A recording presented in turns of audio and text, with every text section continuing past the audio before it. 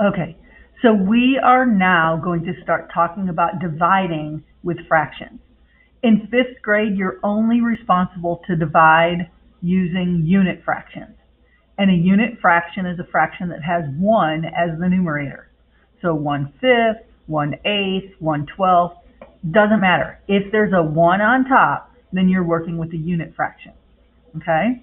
So we're going to start out with models because we start out with models every time. We know that we're going to be tested using models. And hopefully, as we work with the models, it will give you a better understanding of the standard algorithm when we get to it. All right, so we're going to start by dividing a whole number by a unit fraction. Later on, we'll talk about taking a unit fraction and dividing it by a whole number. But today, we have whole numbers and we're dividing by unit fractions. All right, so I have 1 divided by 1/2 written as our problem, and here is my 1 whole. Okay, that is my 1 whole for today. This is asking me how many groups of 1/2 are there in the number 1. So how many halves are there in 1 whole? Well, to show that using our model, we're going to get half pieces, and we're going to show that it takes 2 of them. 2 halves make 1 whole.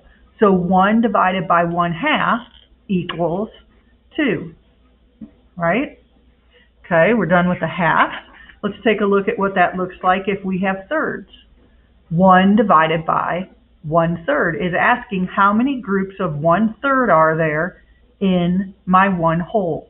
Well, get some third parts, and you know that a third takes 3/3, or 1 whole takes 3/3. So my answer to 1 divided by 1/3 is 3. It takes 3 of them. Okay, now this only works this easily because we're working with unit fractions.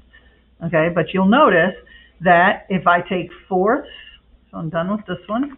If I take my fourths and I say 1 divided by 1/4, well, we're working with 1/4 pieces, and that denominator 4 tells you how many parts that size there are in a whole. So 1 divided by 1/4 is 1, 2, 3, 4. There are 4 pieces that size.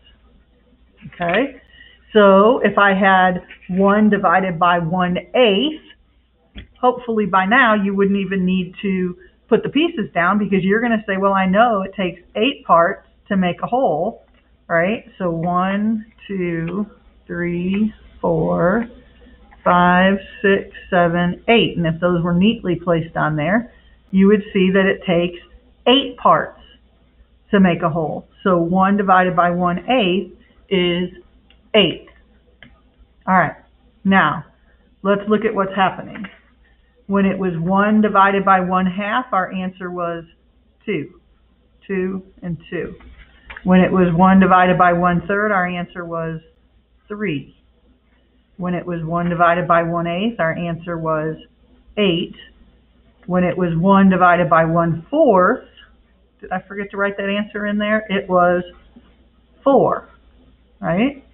So without the pieces, I bet we could look at this and say 1 divided by 1/5, and you could tell me, if it follows the same pattern as those, that I just need that as a 5, because there are 5 pieces that make 1 whole, right?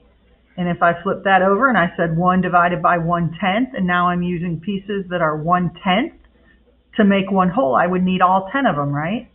So that would equal 10.